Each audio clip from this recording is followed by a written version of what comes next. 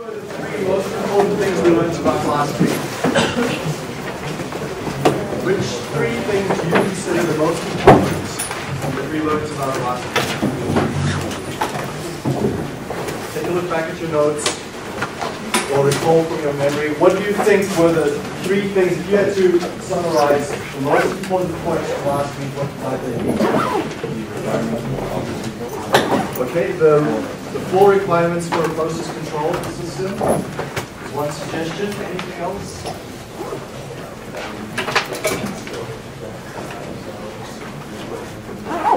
We use process control to protect ourselves, the equipment, the environment. We've got the 4 reasons, the 4 components of the feedback controller. Suggestion up at the front that there's 3 major reasons for process control.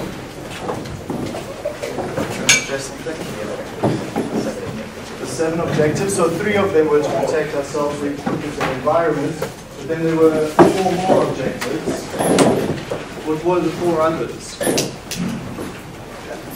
Smooth operation, product quality, audit, and monitoring. Smooth operation, product quality, profits, and process monitoring.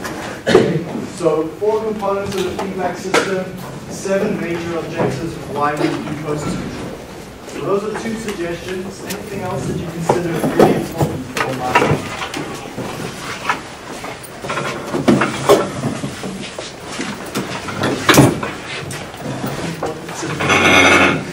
Okay, so 2 hours of lecture summarized in 3 minutes. Okay, so this is an important part of learning. You're very comfortable learning at the university system. You've been through many classes, of course, now for more than 3 years. But an important part of learning is to think back what you've just learned and try to recall from memory. Tell a friend, speak out loud to yourself if it's just you. But it's really, really important that you're able to reflect on and think of what you've done.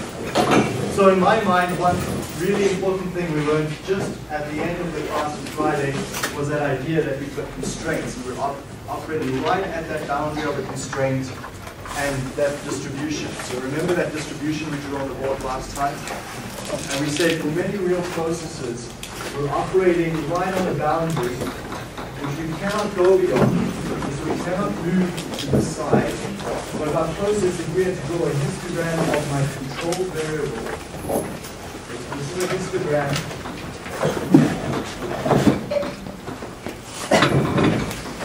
of my control variable, so that is terminology we learned last week. Then that histogram must have its tail right at that constraint. Many real processes we have that constraint. Here's an example of that constraint. This weekend, you've been walking on sidewalks, right, and they're icy. What happens to your speed on an icy sidewalk? Right, so you go just as fast as you can go so that you don't slip. If you walk at a regular pace, guaranteed you'll fall. Okay, you'll slip. That's the constraint. We don't want to slip on that sidewalk. There's a boundary of your speed. So you walk just fast enough so that you can walk at a reasonable rate to get you where you want to go without meeting that constraint. Okay? Many real processes are exactly the same. Our best profit, our best region of operation is right at that boundary. You don't want to go over the edge. Okay? So our process control systems, one of their important objectives are to keep us control this control variable at that point so that we don't exceed the boundary. The next important objective of that control system is to make sure we can pull that standard deviation or variance in. We can make that distribution narrower and narrower. So now with a narrow distribution, I can then move closer to that constraint and get the desired one. So the 3 important things we learned about last week, in my opinion, were those 3 things. There are a few other details, some terminology that we learned about as well, that obviously is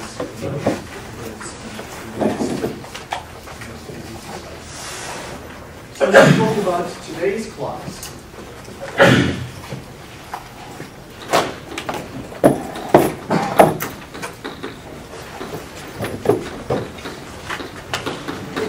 How do you answer that question to one of your colleagues who's in electrical engineering? They hear this word, perhaps. They're working in the same company as you. Chemical engineers are always saying steady state this, steady state that. The guy asks, what is steady state? How do you describe that to someone? Nothing's changing with respect to time. Okay, so one definition suggested is nothing's changing with respect to time. Does that sound fair? Reasonable? No? No agreements? Disagreements? Everyone's sitting still Monday morning, 8:30? Nothing's changing with respect to time. So maybe what is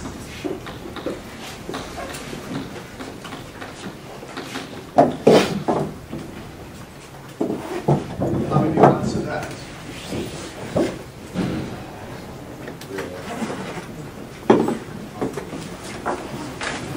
Constantly changing with respect to time. Any other terms and terminology that you might use related to that question? Dynamic. Okay. Dynamic sounds right? Yeah? What is the opposite of steady state? It's a dynamic. It's always changing. We said at the very start of the class last week as well, processes are never at steady state. They're always changing their dynamic. Okay? So today's class is about creating dynamic descriptions. Okay, this is a little bit of a weird word to use, but we want to describe our processes, creating dynamic descriptions of our processes. Okay? And we call those models.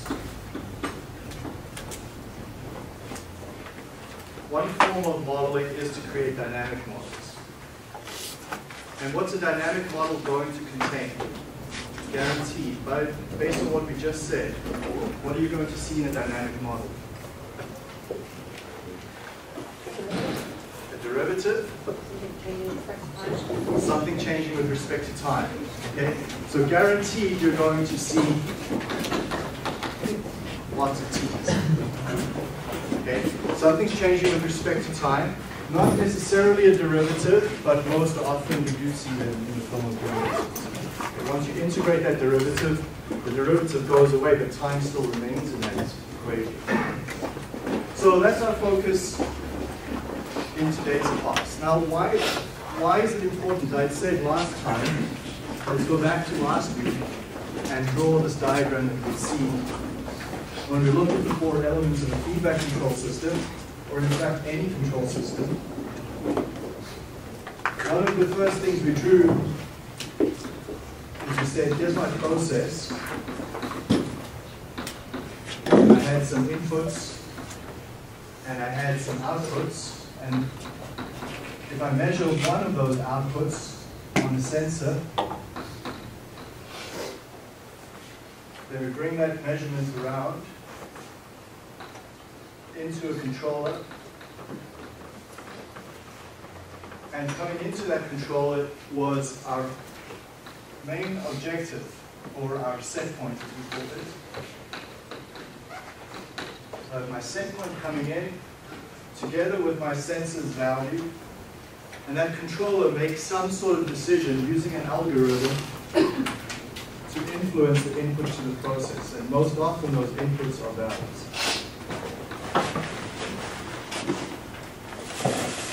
So that was the diagram we had last week. We spoke about our set point being one of our first elements, the sensor the second element, the controller the third element, and the valve our fourth element of any control system. Okay, but we spent a lot of time talking about 1, 2, 3, and 4, but we didn't spend any time talking about the process. So we covered all of this stuff over here in orange last class, but we conveniently left the process out of the system, out of our discussion.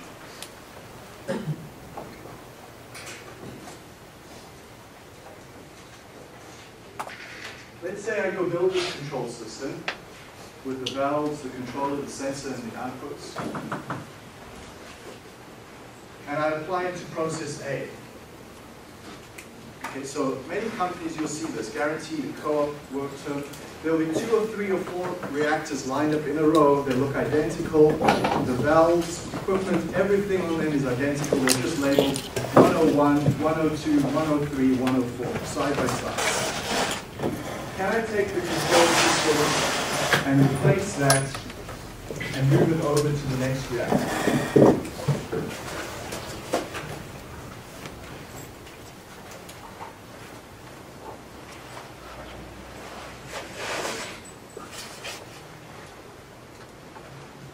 So maybe this is reactor 101. Can I take it and replace it on reactor 102 or reactor 103? I think it depends on the conditions that the reactor is running under. So like the set point may be different for process 101 than it is for 102. Okay. So if you just took that the exact same conditions and just put it on the other reactor, I don't think that's the. Okay, so depending on the reactor and what it's doing, this will not be appropriate. Yeah. Okay. Another question. That's a fair. That's great. That's a true. This is the heat exchanger, and I designed the control system. Can I replace that heat exchanger with the CSTR and the same control system?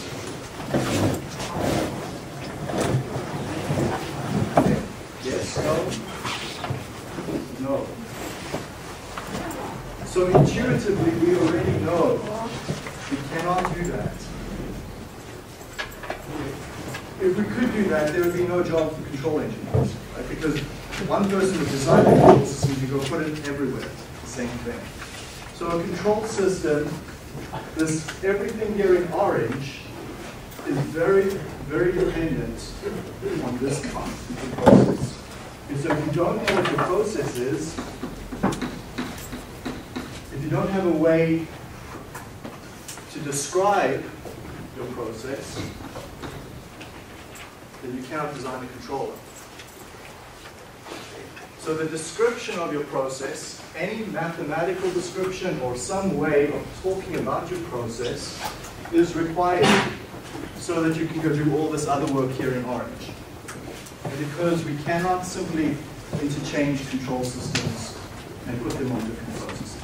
So the control system that's keeping this air temperature in the room at about 22 degrees is not appropriate to control a methanol plug flow reactor.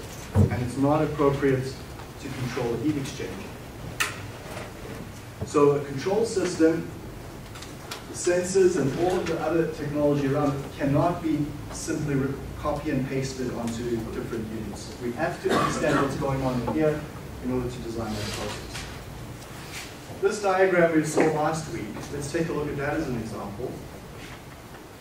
Just to further emphasize this point. This operator is standing here, and we said last week the operator is trying to keep the temperature at a certain set point by adjusting the valve. And after a couple of hours of doing this, the operator realizes, hang on, if I open this valve by 1%, the temperature goes up by 1 degree. So if the temperature is too low, let's say it's 5 degrees lower than it needs to be, the operator realizes quickly, okay, I can just open the valve by 5%, and the temperature is going to raise by 5 degrees. But how long is that going to take for that action the operator makes before the temperature changes? What are some of the things that it's going to depend on?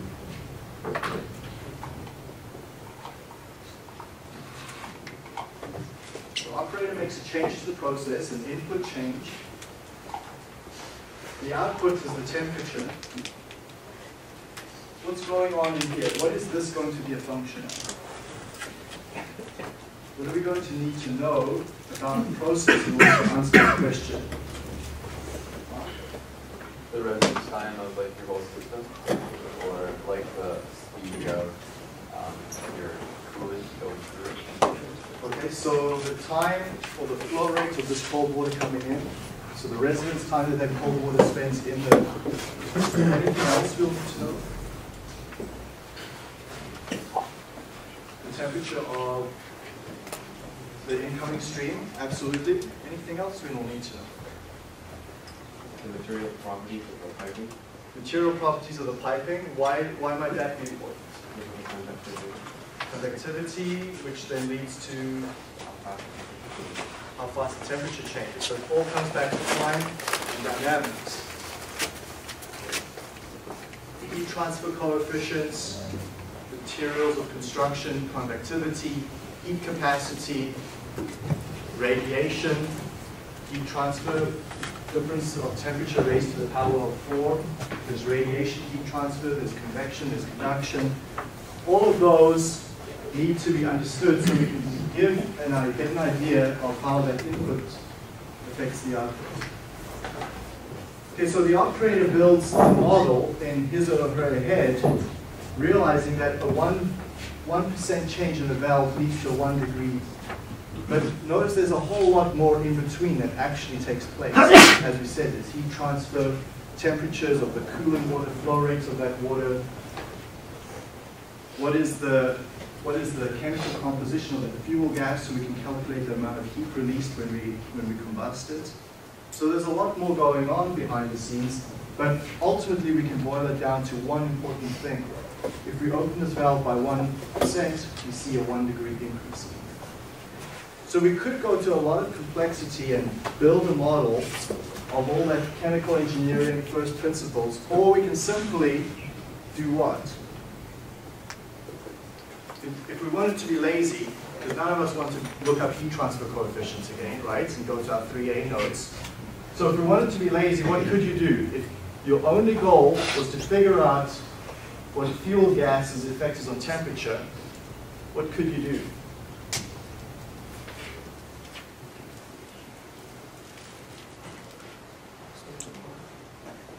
You try testing it yourself. Testing it yourself. Some different inputs and see what happens to output. Okay, so the suggestion is to test with different inputs. Specifically, what would you do if you had to tell your operator to go do this? What would you tell him or her to go do? So increase the fuel and see how the temperature changes as you increase the fuel. Okay, so move that valve, change the fuel flow rate, and see the effect on temperature.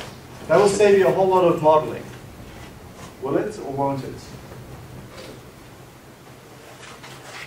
At the end, how are you going to get a model or a description of that input to that output? Right? You want to know here my input is percent open. I would put that into some function, and that's going to give me degree C. How might that look?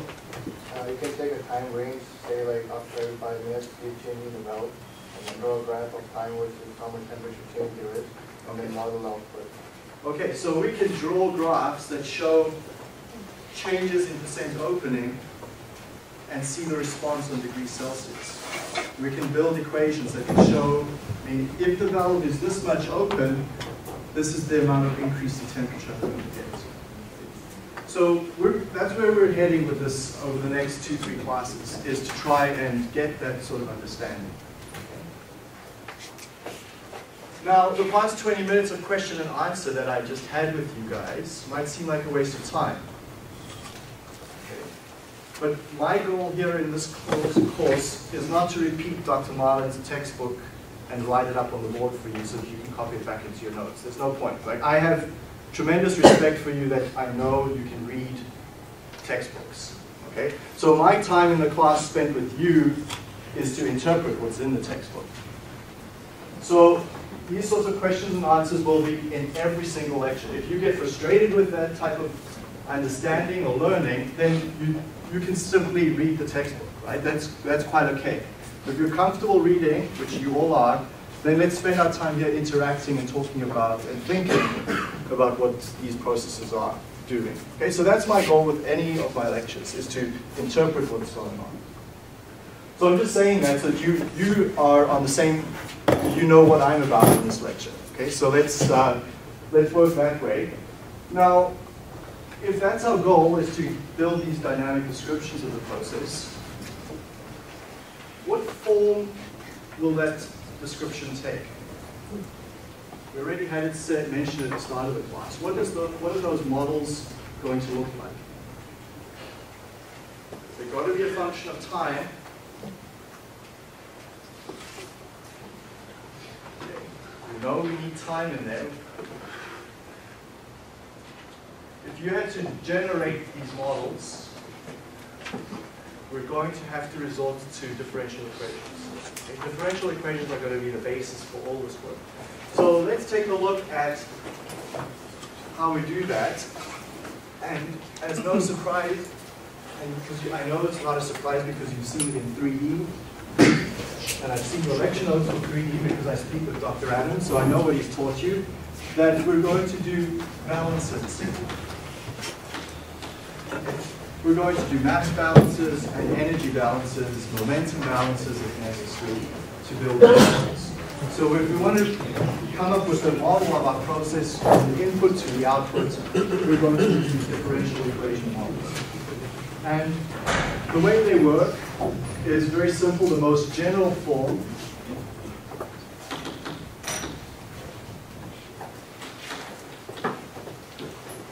of that balance is, let's say, accumulation. I'm going to call it S. We'll talk about what S is in a minute.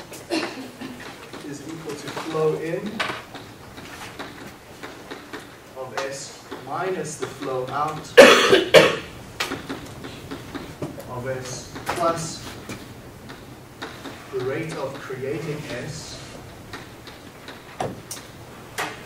minus the rate of destroying or removing S, or consuming. Rate of consumption of S. Now, S here is left generic because it can be, let's just make a note here, S can be typically mass. That would seem to be the most common one that we work with. Accumulation of mass is mass in minus mass out plus rate at which we're creating mass minus rate of consumption. So S could be mass. It could be mass of a certain species. Let's call it species I. So species like methanol, for example, hydrogen, H2O, steam, water. So it could be either, S could be either the total mass of the system, maybe we emphasize that by writing total mass, mass of an individual species, or S could be total energy. So those are typically the three balances we might perform on the system to give the dynamic.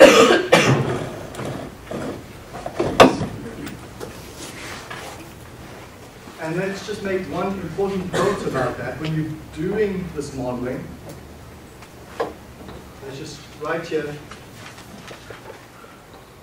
check units.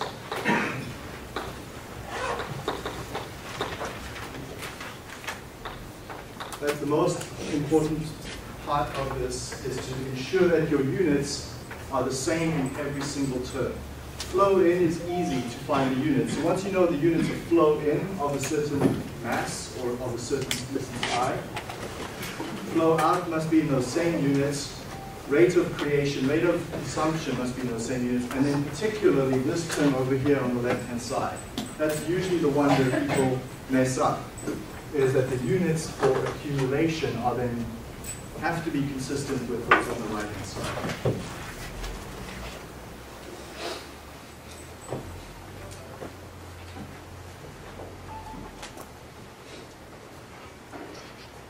Okay, so this all sounds very heavy and it is general, a very general form. So let's take a look at a specific example.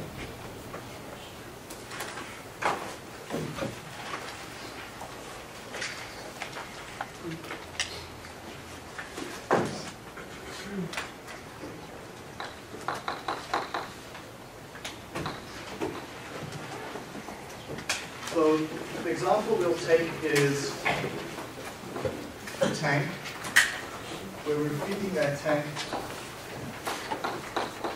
with some flow rate in. And we've got leaking here, flow rate out. So we're going to look at this example pretty much for the rest of the lecture. So let's understand what's going on here. Flow rate in, flow rate out.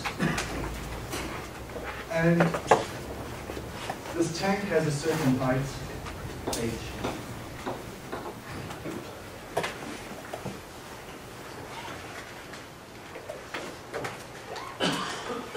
So I'm going to ask you to spend 3 minutes to answer the following question. Give a mathematical dynamic model for height h.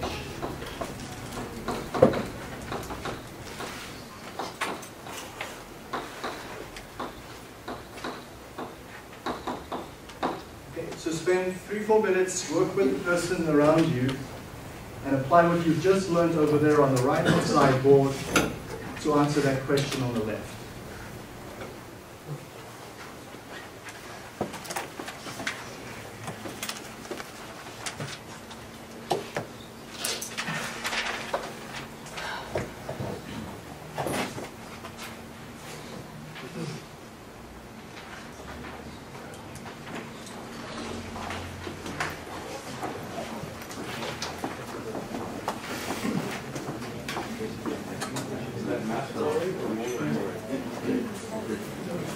Doesn't matter.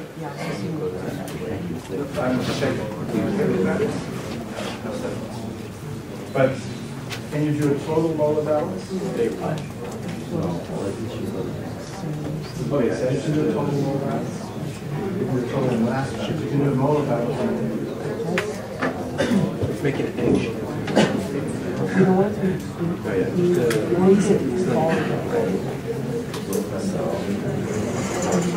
Height is what's changing.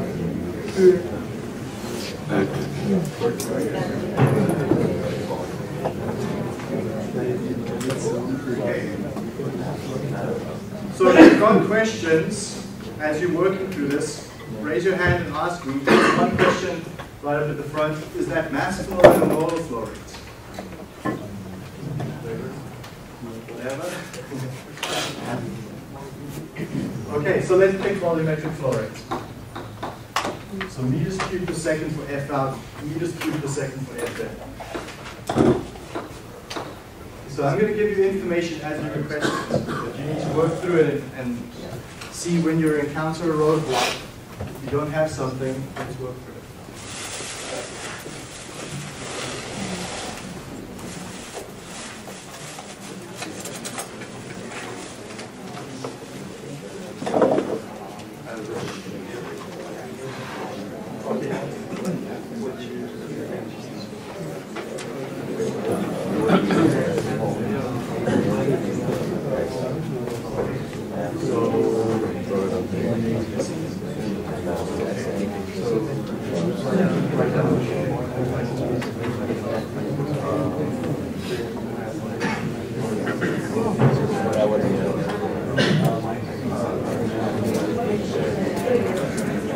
What's the shape of the tank? Wonderful. Does it matter?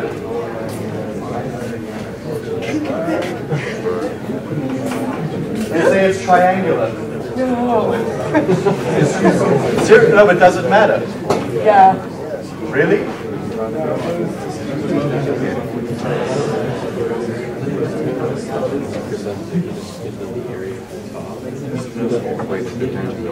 Yeah.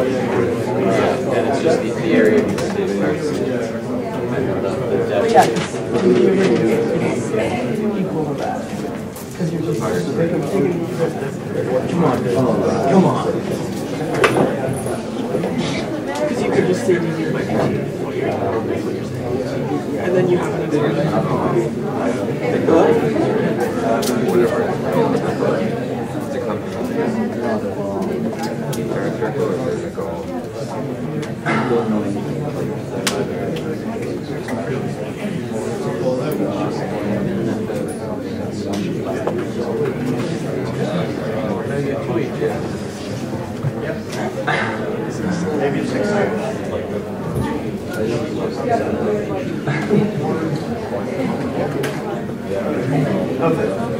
If you're asking me, plus y First thing.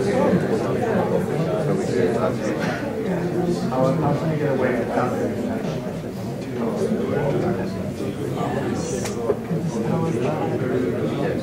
That's what happened.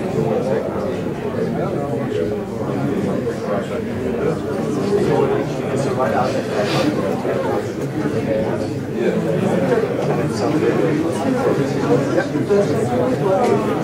So much fun. Well, actually, when we say that's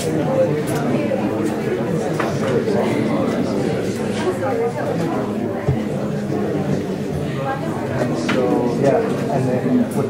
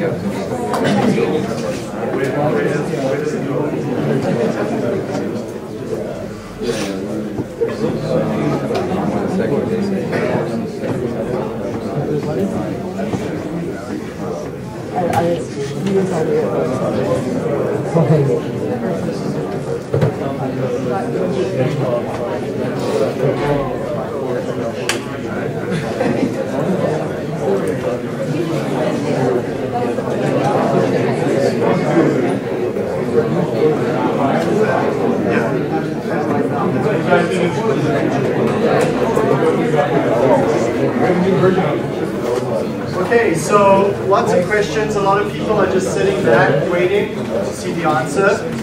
That's fine. If you don't want to contaminate your notebook and you want perfect notes running down, you can just wait. Right? But then you're not getting any benefit from any of this discussion, which is to think through the problems. When we put problems up like this, most textbooks will kind of give you all the information you need. So you just go ahead and you plug in and you solve, right? So you feel good, you move on, and life is happy. But that's not how things work. You're faced with this problem, that is the information you have. You need to figure out what's missing, what extra information you need. So a few people, as you've already heard, are asking what's the cross-sectional area? Or what does the tank look like? If the tank is triangular or hexagonal, it has a cross-sectional area. Let's call it A. So one of our unknowns, here is A, the cross-sectional area. Are we to assume that doesn't change? Okay, so that's going to be our next step. So we've got a cross-sectional area. If the tank's walls are vertical, does the cross-sectional area change with time? No. Okay? So if the tank was sloped, absolutely the cross-sectional area changes, and then our analysis is more involved. But we're going to see that in the next, when we start to sub it. So we need an unknown A, and A could be a function of height. Or it may be constant, so it's not a function of height. So the most general form is to write A of H.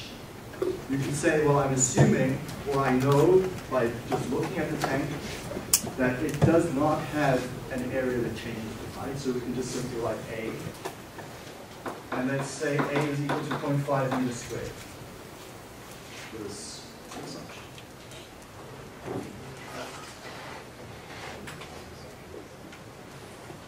A few people were also talking about initial conditions. Where do the initial conditions go?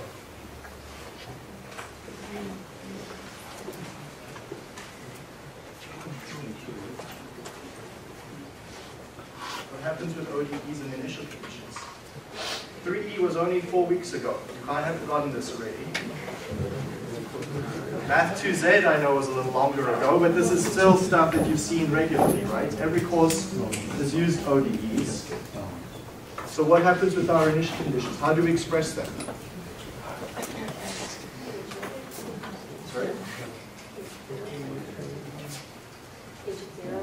H of 0 equals something. And initial conditions don't go here, plus H of 0. Okay, so a few people were writing down ODEs and then adding an initial value here at the end. Okay? We don't have that in ODEs. Okay, in ODEs, we write a new equation, H of 0 equals, let's say, 4 meters. For this discussion.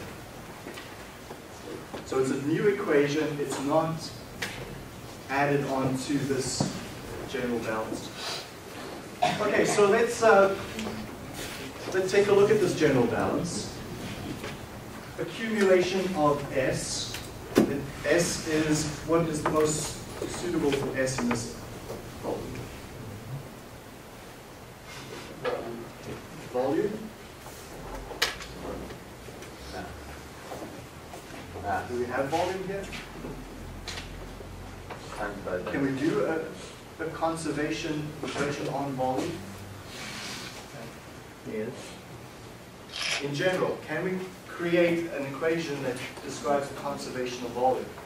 Yes. Yes?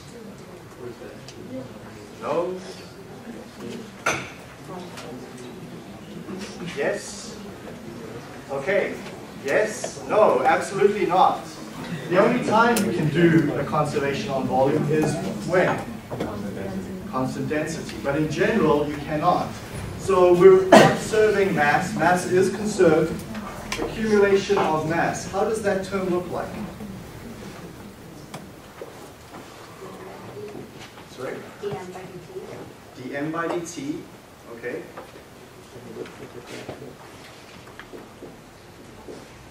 What is m? Total mass. Total mass is equal to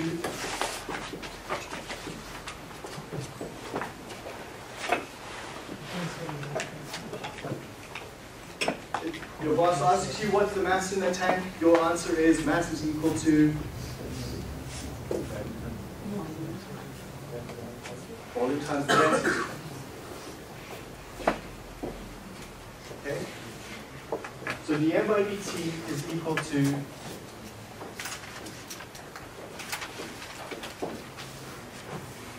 what is volume equal to?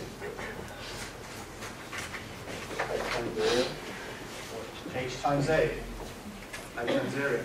So let's expand that even further then. Rho H A by dt. Okay. So we've got our left-hand side.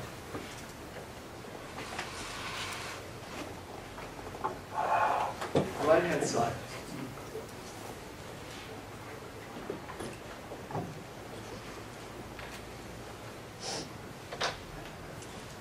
Let's maybe ask, just before we move on there, we said this, we made this earlier comment, check the units.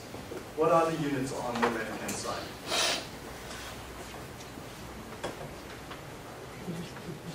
Do a quick unit check.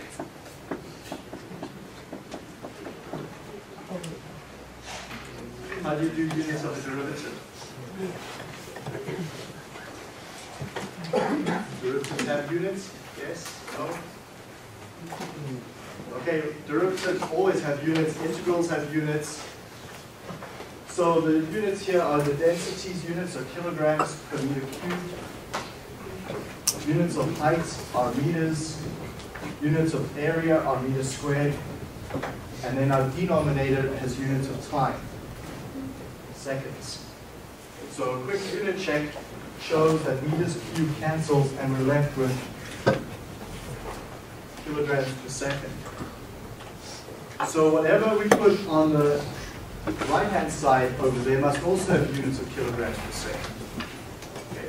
Conversely, many of you started on the left, on the right-hand side, and wrote flow in, because that's an easy one to work with. But then you need to make sure that those units matched over there. Okay. So we started on the left-hand side, we got units of kilograms per second. That's mass, rate of mass change in the system.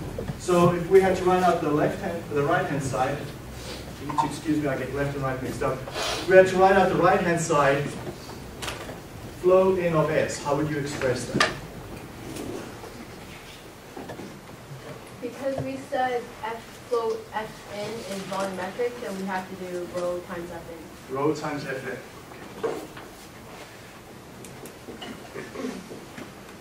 Okay, so I'm seeing a few people that have obviously solved this. If you've solved it, go ahead and integrate that so long while the rest of us catch up to this point.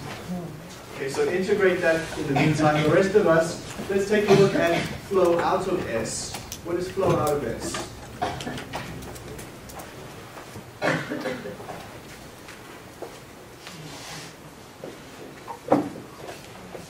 Rho times F out. Okay, now the next important question, whenever we're faced with the derivative, and before we start simplifying it, we have to figure out what terms change with respect to our independent variable. What do we mean by an independent variable? Which is the independent variable in that equation? Time. Okay? This guy is my independent variable.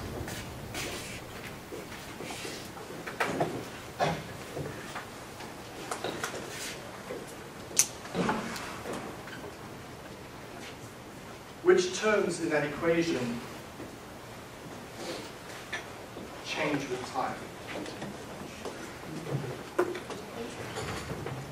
H. H changes with time. Okay, for sure. Okay, so H changes with time. Anything else?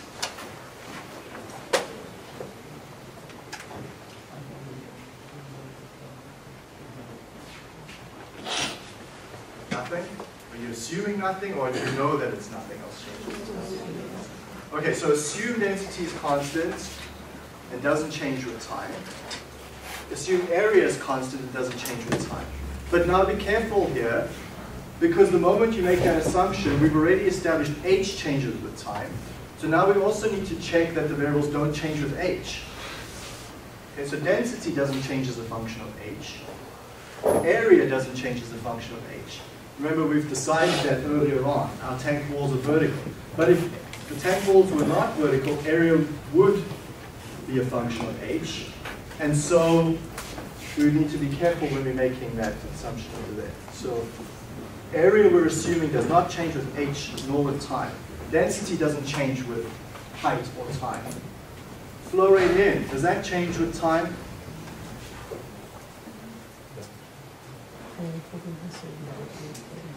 Yes, no? Can. Okay, so what we can do is we can lock it down and say it doesn't change with time, or we can tell how it changes with time. Okay, so let's for this example say Fn 0.8 meters cubed per second. If it changed with time, I would need to say Fn of t is equal to some function of time. But if we're saying it's constant, let's just use for this example 0.8.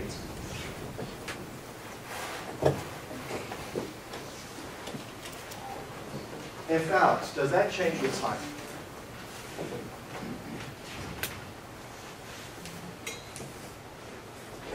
Does it change with H?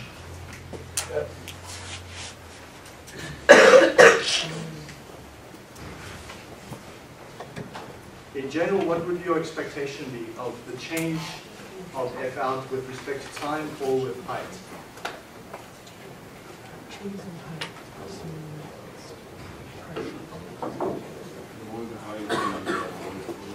The greater the height, the greater the flow rate out. Okay? So typically what we can do is we can express that and form F out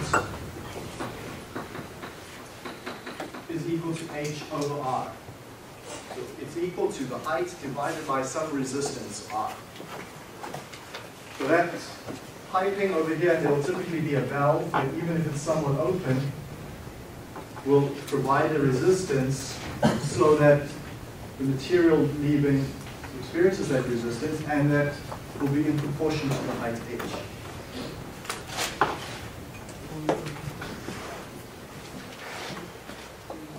So So if we write that out now, we can just expand this term is equal to rho Fn minus rho H over R.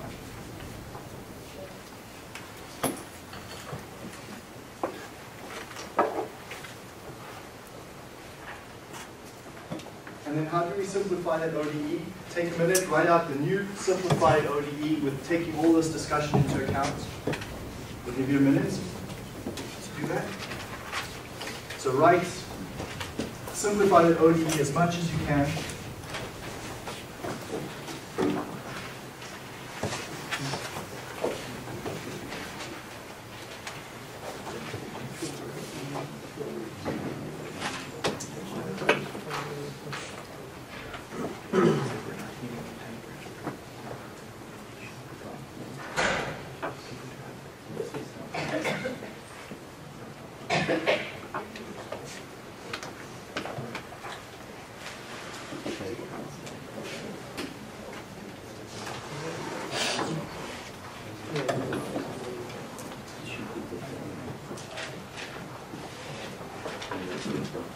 Okay, what's the left-hand side equal to?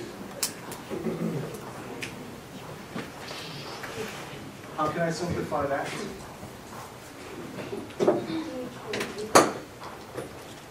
Any suggestions?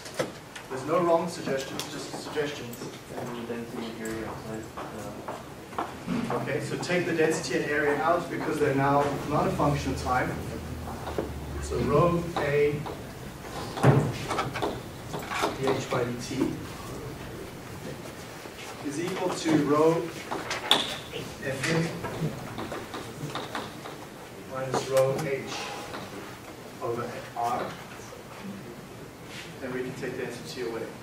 And so we didn't really need to know density, as many of you had that intuitive feeling rushing in and writing out your equations. Many of you have left density out. But here we're just showing that on a more formal basis.